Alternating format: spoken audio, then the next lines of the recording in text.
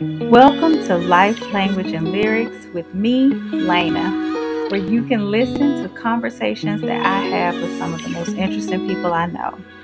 Thank you for stopping through. Now let's get into this episode.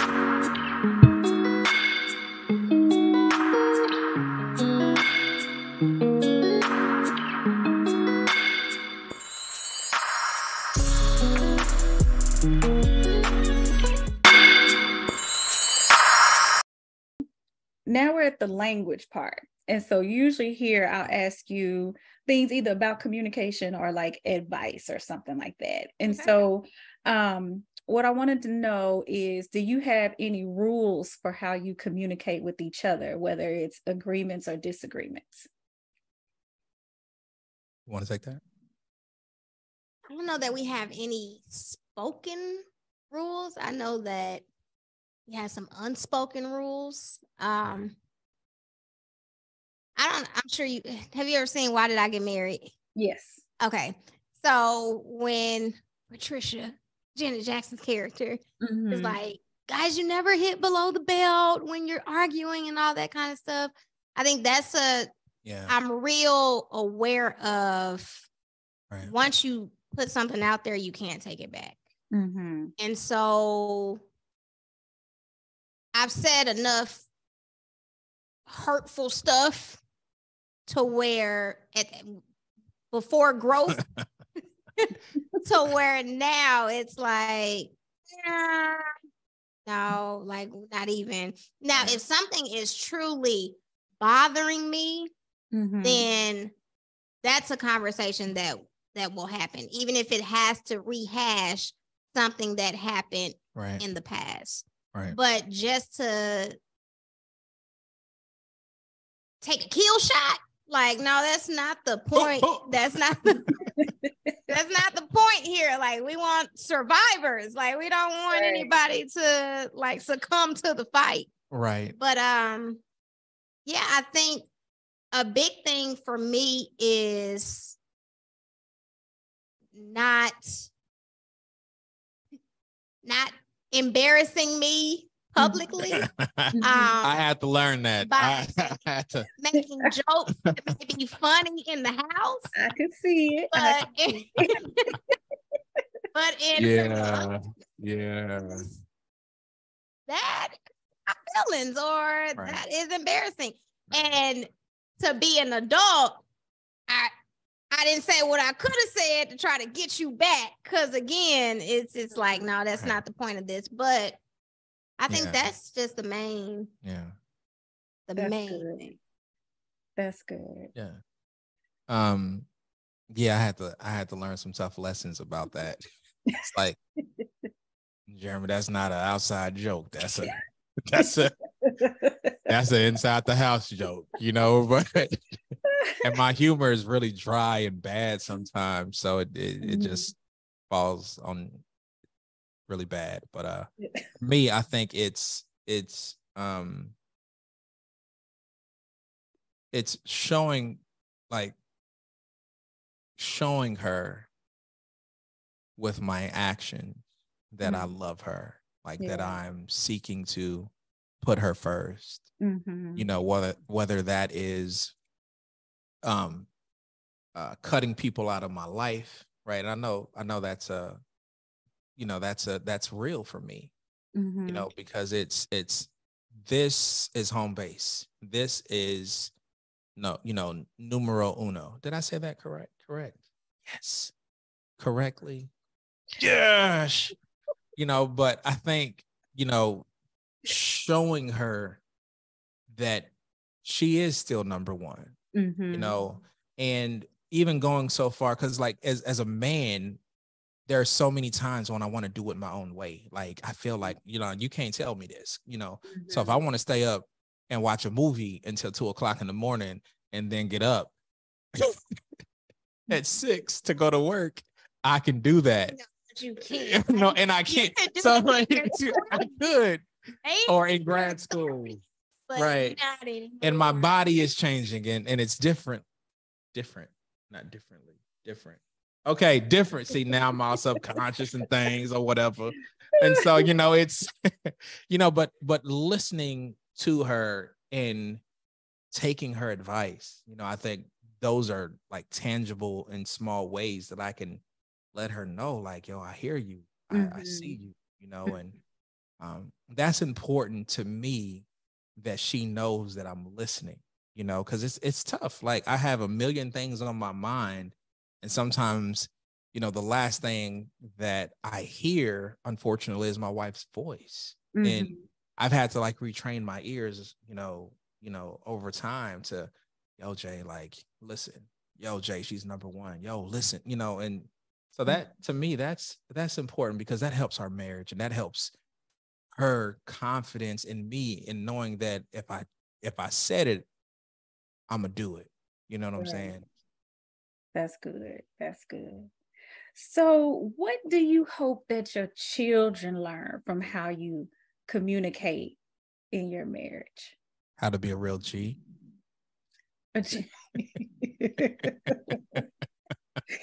No, I think no. Okay, I think what I would like our kids to know are really, they boil down to like 2 or 3 things for me. Number one, having integrity. And knowing that the little things matter. Guarding. What she said, as it relates to how we communicate. Oh, as it relates to how we could. Can you rephrase the question? Can you just repeat the question, Alex? What do you hope your children learn from how you communicate in your marriage? Oh, so I'm gonna give this one to Tenika. Yeah. And then I'm gonna piggyback off of Tenika, because I was going somewhere else with that. That's why I stopped you. It was beautiful, though. It was very beautiful. They were beautiful. Man, that no one's perfect. Yeah. That just because we're the parent doesn't make us always right. That when you react the wrong way, try to make it right.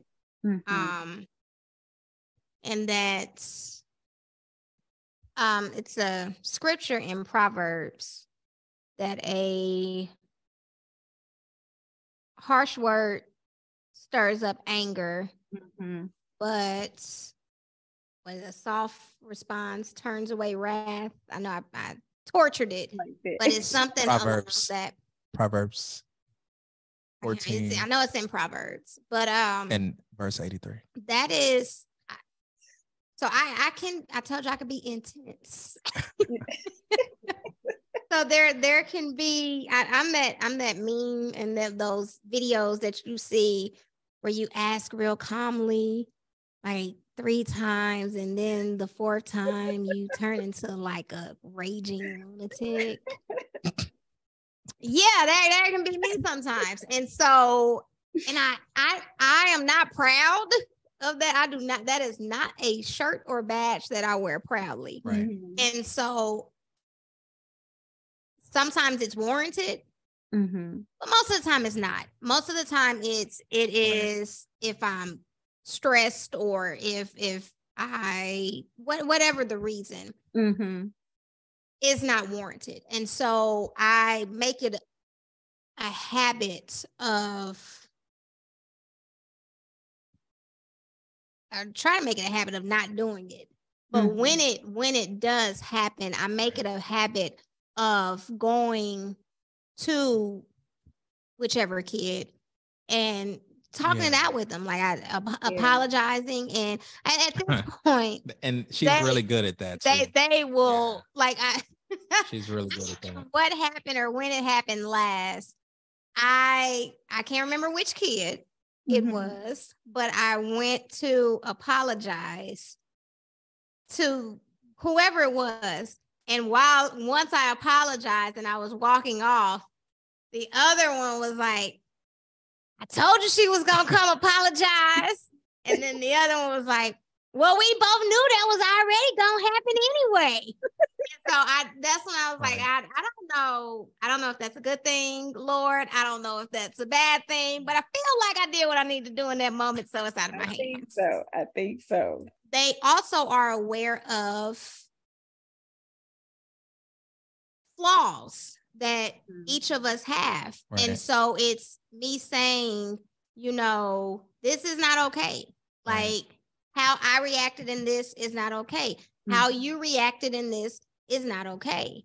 And I also want them to, I'm the type of person where I don't really cut for, if something has happened, some static has happened, or a conflict has happened, or an argument has happened, and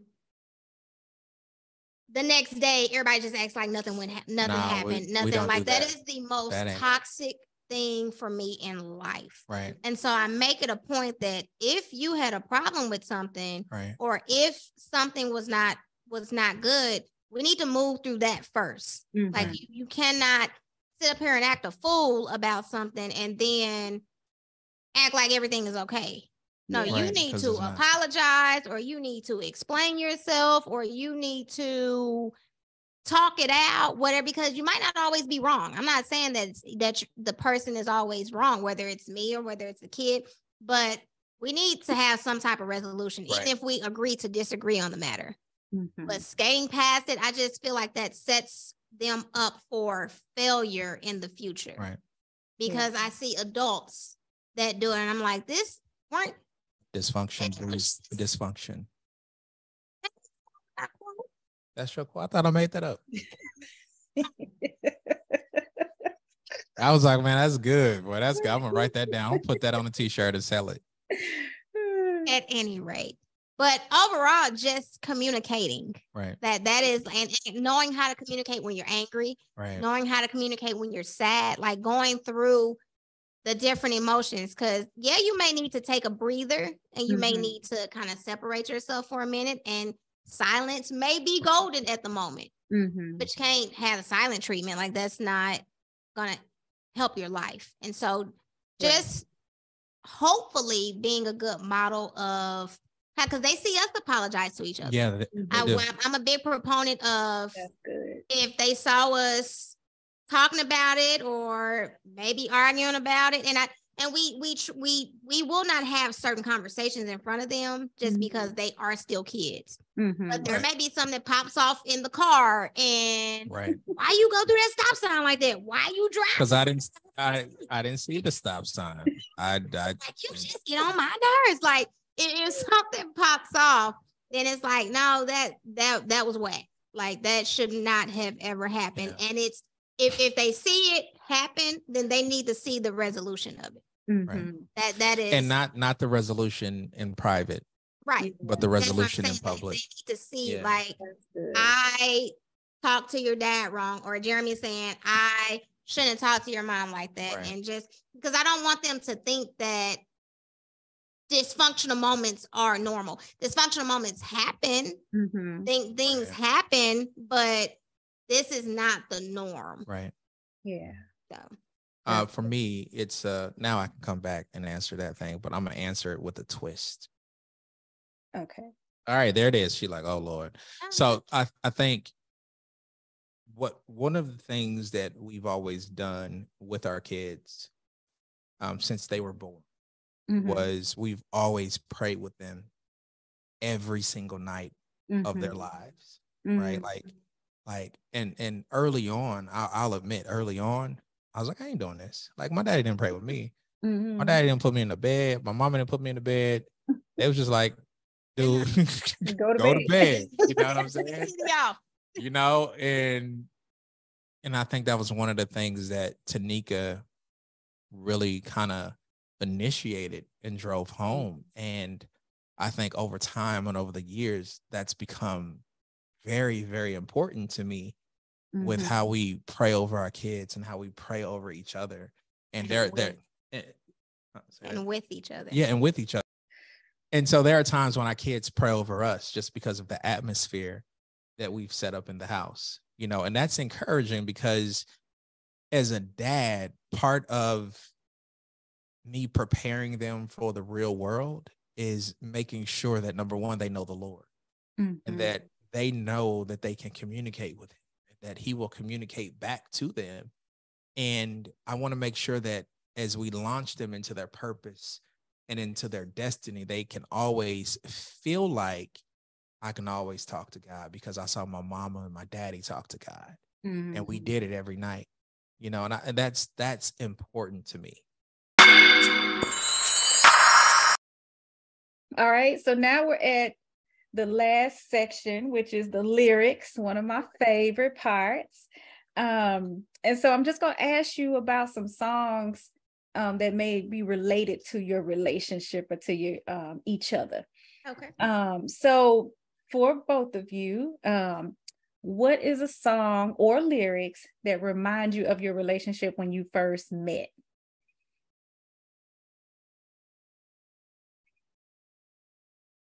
Oh, when we first met.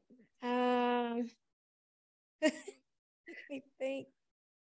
It's for me, it's part of, it's a movie that deals with songs, right? And has a very heavy, dope soundtrack, and it's Brown Sugar. Oh, that's one of my favorites. Yeah, there's the whole soundtrack. There's so many hits in there, and you know, early on when we were, I can't remember when the movie came out. I feel like it came out in the early 2000s. It was somewhere around there. And they're just like different quotes from lyrics from that movie that will kind of give each other, you know, and when you first met? Yeah, because like that movie is about Tay meeting Sanaa. No, Nia. Sanaa. Help me point out. Yeah. They were okay. Yeah, like they were kids. Yeah, like the whole thing and how they met over music and all that. The song that I'm also reminded of is the song You Walk Down the Aisle to. Donald Lawrence. That was not Donald Lawrence. That was Season. Oh, it was. No. Talking about Teddy Pendergrass. Yeah, Teddy P. That's what I'm talking about. Teddy P. That is what the Bridesmaid. Yeah, that's what they. Because I was, you know, greatest inspiration. Being a grown. When we first met, Well, when we first met, I was like super Jesus-y, and the only thing I listened to was like Christian hip hop and cross movement and CCM and guitars. that was it. That's a well, because here's the thing. Yeah. I don't remind you of no lyric. No, I'm trying to think because she said when we first met, and remember when we first met, I was not. So when we first met, she was not feeling me in the relationship. That's the thing because early so when we first met, because I'm trying to think of some song lyrics, but it'd probably be real petty. What? But I can't think of none because when we first met, I was not. You remember that movie? She's just not that into you, or he's just not that. I don't know if I'm like the butler of this joke.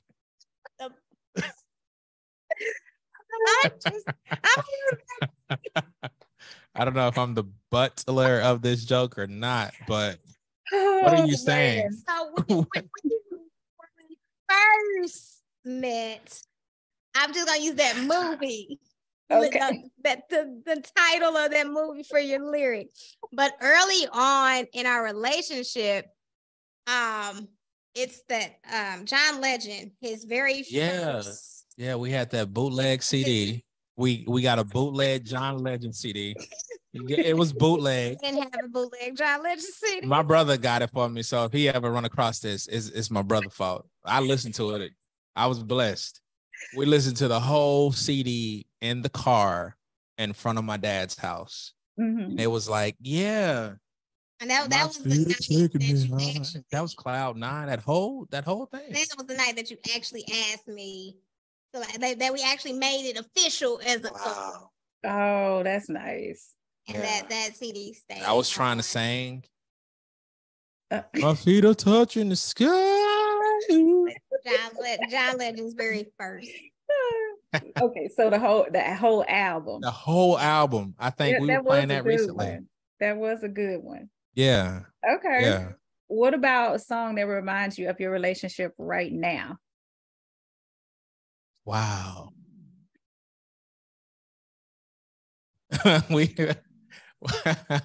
So it's not a particular song for me, but it's a genre of music. Right. Anytime we play like some old school hip hop in the house, we kind of go back and forth and we rap the lyrics, and our kids are like just kind of looking at us like, what are y'all doing? Like, y'all are old.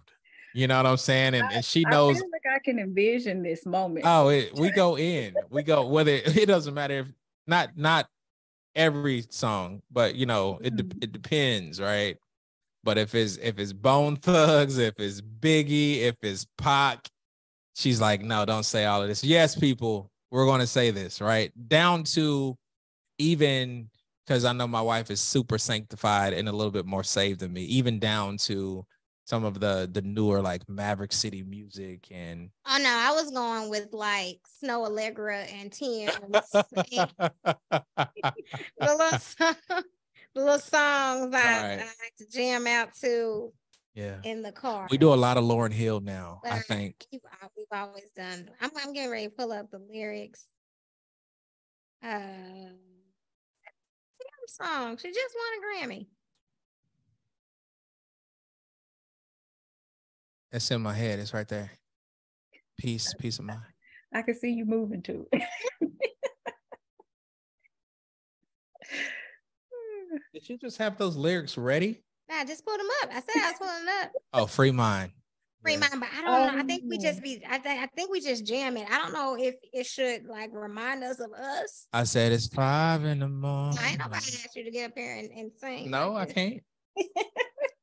No, but honestly, we listen to a variety of music in our house. It's never just. She said. I know, but I'm trying to. Lyrics remind us of us now. I think that Chrisette Michele has a couple of forevers. Oh yeah, that's that one, and then Let It See had a song. I know it was during the pandemic, but was it Higher? No, it's I don't remember the name of it, but it's the one. I'll tell you the lyrics. Okay. If basically like if she died today, she prays that she did everything she could to honor him. And so my prayer is all right. My prayer is always that, like, okay, so back in 2020, I caught COVID. And so, and I ended up with long COVID. And so I had a good recovery. And so throughout that time, I was able to do a lot of inside looking. Like I was able to say, okay, where am I with my relationships with everybody that's in my life? And I remember just being like, okay, if this thing takes me out, have I given my kids any messages? Like, do you know how your parents, you can always, whether it was good advice or bad advice, like you have these different quotes that your parents taught you, and they'll like ring true sometimes. I'm like, have I told them anything that is worth something? Have I given them any life lessons? Have I been the wife that I was supposed to be? And it made me, it brought up every way that I was like falling short, honestly. I don't know if it's because I didn't feel good or whatever it was, but I was able to kind of recalibrate and say, okay, this is not that big of a deal. Or this, it is, are we at a point? And I told you at the beginning that Jeremy's like a real forgiving person, a real compassionate person and all this kind of stuff, but I never want to make him feel like I take him for granted. And so it was just, yeah, that would be my lyric. Like, if God was to take, that's what it is. If God was to take me away from here today, I pray and hope that I did everything I could to honor you. It's Lettucey, and I want to say PJ Morton, but I'm not sure. I was going to say PJ. But yeah, that's because my whole thing is, at church, people see the couple that they look up to on ministers, right. See the couple that's raising these kids that are awesome, but behind closed doors, people don't see when we don't get it right. And when we don't get it right, how does he feel about me? Like those are the things that I'm like, I really hope that this is okay. Like that's and my lyric is her lyric because we won. Man, I know that's right. My lyric is her lyric. I know that's right. His lyric is my lyric because he can't think of anything. Brain fog. Okay, one more. All right. One more. So I wrote what reminds you of the other person, but if you had to choose a song that, if Tenika, you had to choose a song that described Jeremy, what would it be, and vice versa? I'm gonna let you go first. No, you gotta go first because I just finished talking. You gotta go first. All right.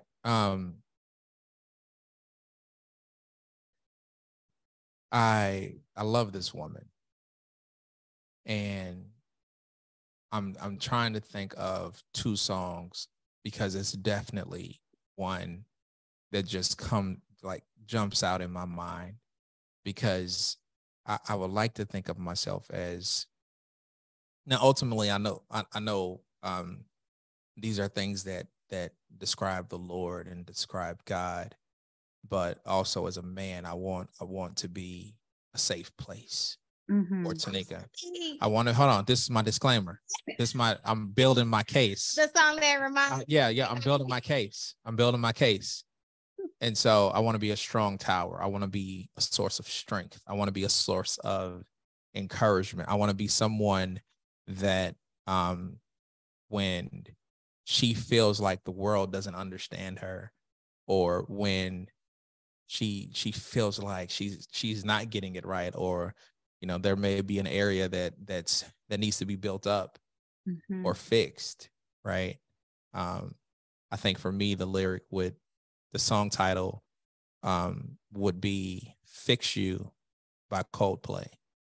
Okay. Because if I can try to move mountains, I am. It's the song that reminds. Yeah, it's "Fix You." That's one song.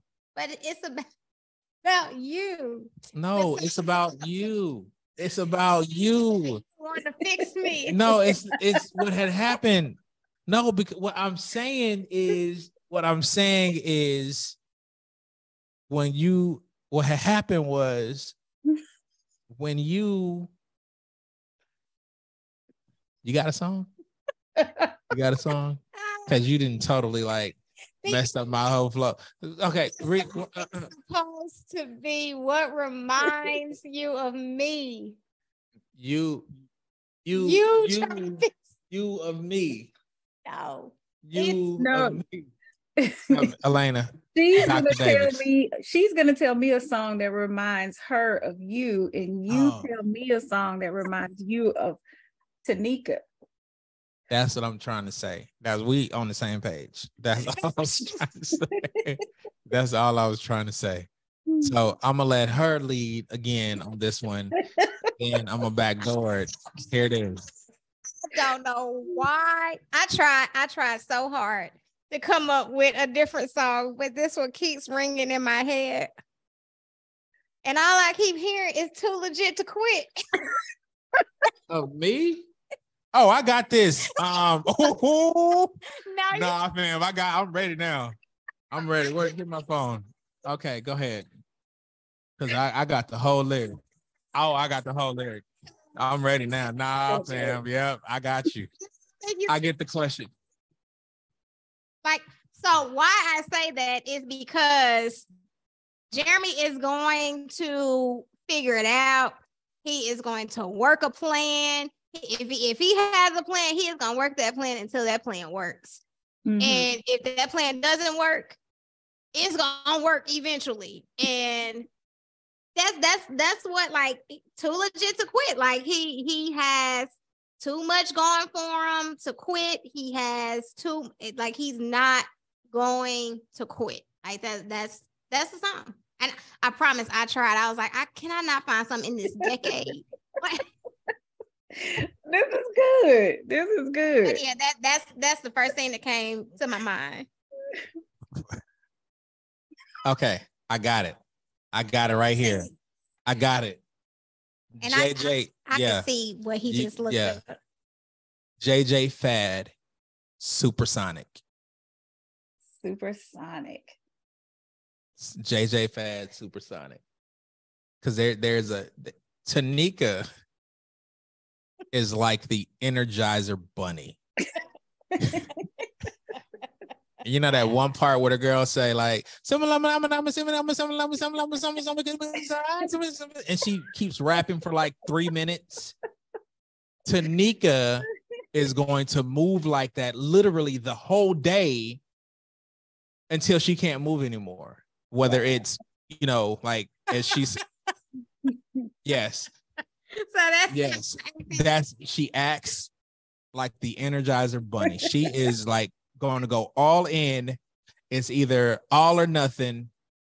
And, you know, she's just like this constantly, whether it's things around the house, whether it's, you know, podcast stuff now, whether it's the things of God, like it's always like Diddy too. Can't stop, won't stop. She got a Diddy spirit. You know what I'm saying? Like, I just, you know, I see her like literally, like I can see her in my mind waking up in the middle of the night, just dancing, just can't stop, won't stop. You know, like, cause that's what she does. That's who she is. So those would be my songs. Those will be my songs for her. Yeah, I got it now. I just needed her to like lead with that thing so I could come in and be ready. Yes. Well, I will tell you, this has been so entertaining. My cheeks are hurting so much from laughing and smiling. Oh my gosh. Well, thank you for having us. Like we really appreciate it. Like for real. Yeah, this is beautiful. Let the people know where they can find you if you have social media that you share. And definitely talk about your podcast. All right. So you can find me at Tenika C. Butler. Do I need to spell it out or you'll have it? Yeah, you may need to spell it. In the post. Mm-hmm. So at Tenika C. Butler, on all platforms. The podcast that I recently started with Jeremy, also known as Producer Bay on the podcast. It's called the Keeping It Simple podcast. It is a Christian-focused podcast that takes the Bible and tries to bring clarity to a lot of misconceptions that people have, and just keep things simple, make it clear, and make it applicable. Mm-hmm. And yeah, that's what we are currently doing. Yeah, and that podcast is good too, y'all. So I've already listened to it. You get the same energy you got tonight from them, but also you some definitely really great messages. Thank you. And new episodes drop every Wednesday on all streaming platforms. Keeping It Simple with Tenika Butler and Producer Bay. Well, if they're gonna search it. Oh yeah, okay, yeah, that's what they're just gonna. So yeah, I'm not in the title at all. I'm just, you just there behind the scenes. For the record, I did ask him if he wanted to go that route. He was like, "No, this is your stuff." So yeah, I just wanted to really like support and produce and lend my expertise. That was really good. You see how I did that? Yes. Yeah. Okay, yeah.